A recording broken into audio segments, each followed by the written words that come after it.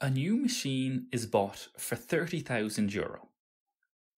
Its value depreciates by 15% each year for 5 years. Find the value of the machine at the end of the 5 years. Since this question involves depreciation, the first step is to open up our formula book to page 30 and look at the formula for depreciation. This formula states that f is equal to p times 1 minus I to the power of t. To be able to use this formula, we need to identify the values for each of these letters. Let's start with f, which represents the final value. We are asked to find the value of the machine at the end of the 5 years. So we don't know the final value, that's what we're trying to find. P represents the start value, and this is referring to the €30,000 we paid when we bought the machine at the start. I represents the depreciation rate, and we are told that depreciation occurs at a rate of 15% each year. So I is 15%. Some calculators can struggle with percentage signs, so it will be useful to convert this to decimal. We do this by dividing by 100. So 15% as a decimal would be 0.15. The last letter in the formula is T, which represents the time period. In our question, we're working with a period of 5 years, so we'll set T equal to 5. Now that we know the values of each of our letters, let's plug them into the formula.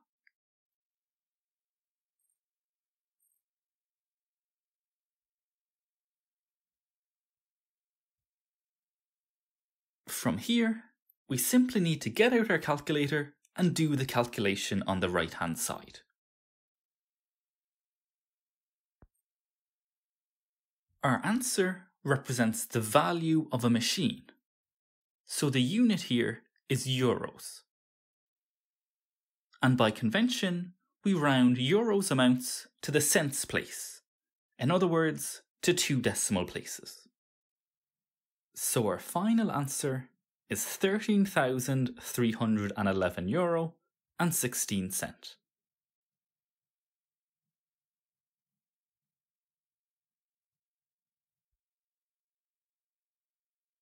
A sum of money was invested for 2 years at 3% compound interest per year.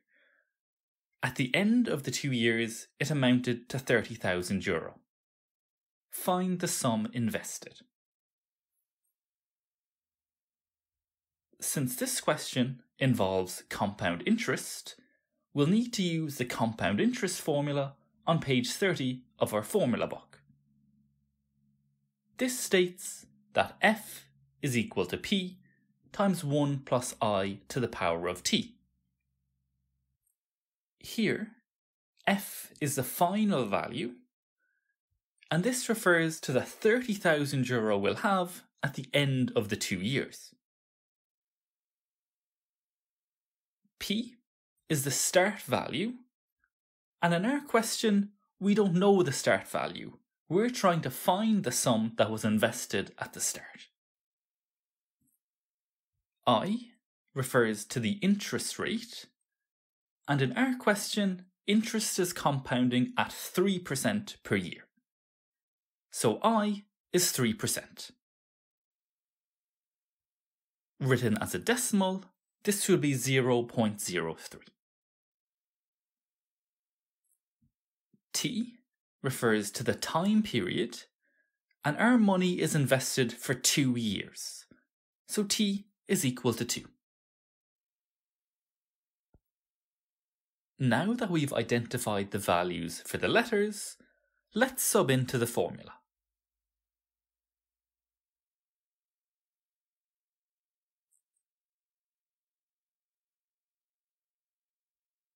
We need to find the value of P, and unfortunately our equation here doesn't give it to us directly, so we'll have to do some algebraic manipulation. A nice first step here is to simplify the 1 plus 0.03 squared. We can simply type this into our calculator. The most important thing to remember when solving equations like these is the following. To remove something from one side of the equation, perform the inverse operation to both sides. On the right-hand side, we have our p, but it's being multiplied by 1.0609. To remove this multiplication, we must do the inverse, which is division. So here, we're going to divide both sides of our equation by 1.0609.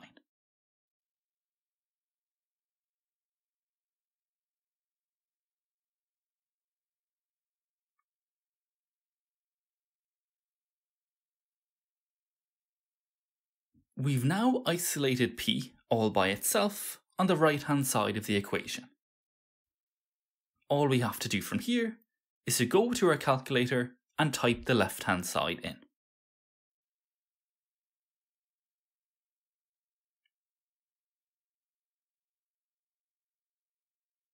Our answer here represents the sum of money invested. So our unit is the euro. And by convention, we round euros amounts to 2 decimal places. This gives us a final answer of €28,277.88.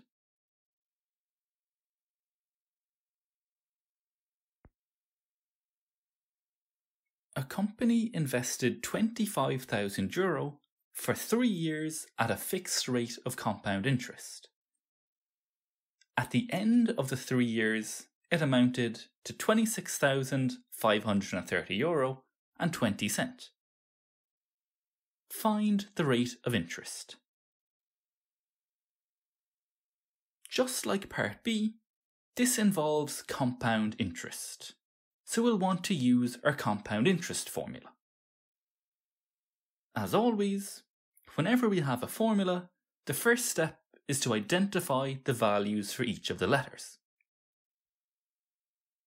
F is the final value, and this refers to the €26,530.20 that we have at the end of the 3 years. P is the start value, and this refers to the $25,000 the company invested at the start. I is the interest rate, and in our question, this is the unknown value we're trying to find. T is the time period, and our company is investing for 3 years, so T is equal to 3. Now that we have the values for our letters, let's sub into the formula.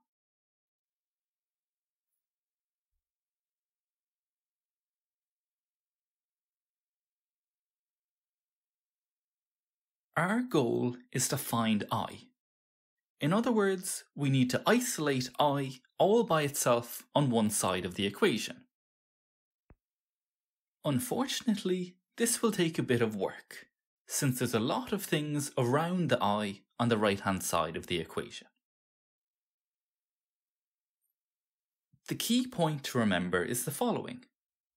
To remove something from one side of an equation, perform the inverse operation to both sides. So one by one, we're going to remove everything from the right-hand side until we're just left with the I. To begin, we'll remove the 25,000. This 25,000 is being multiplied by the 1 plus I to the 3. The inverse of multiplication is division, so what we'll do is we'll divide both sides by 25,000.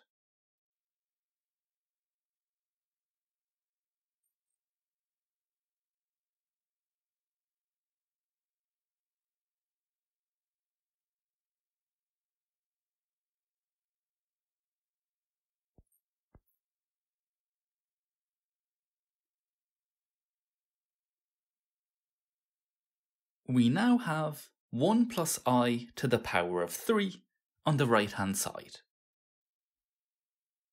The next thing to remove is the 3. This 3 is representing a power of 3. To cancel it off, we'll need to do the inverse operation. And the inverse of a power of 3 is a third root. So what we'll do is we'll find the third root of both sides.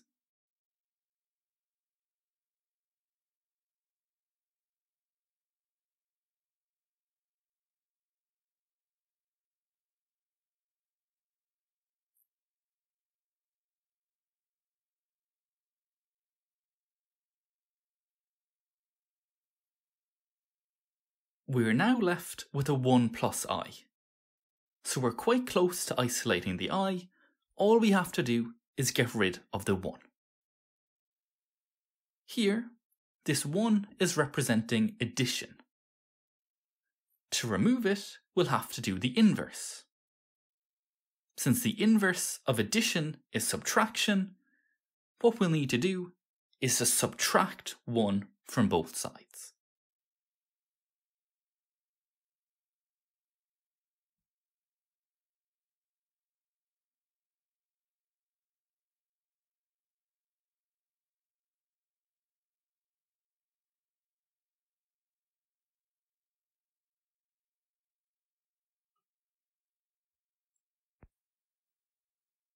So we found the value of I. It's 0.02. Here, I represents an interest rate, and it's conventional to present interest rates in percentage form rather than decimal form. To convert our answer to a percentage, all we have to do is multiply by 100. So our final answer is that I is equal to 2%.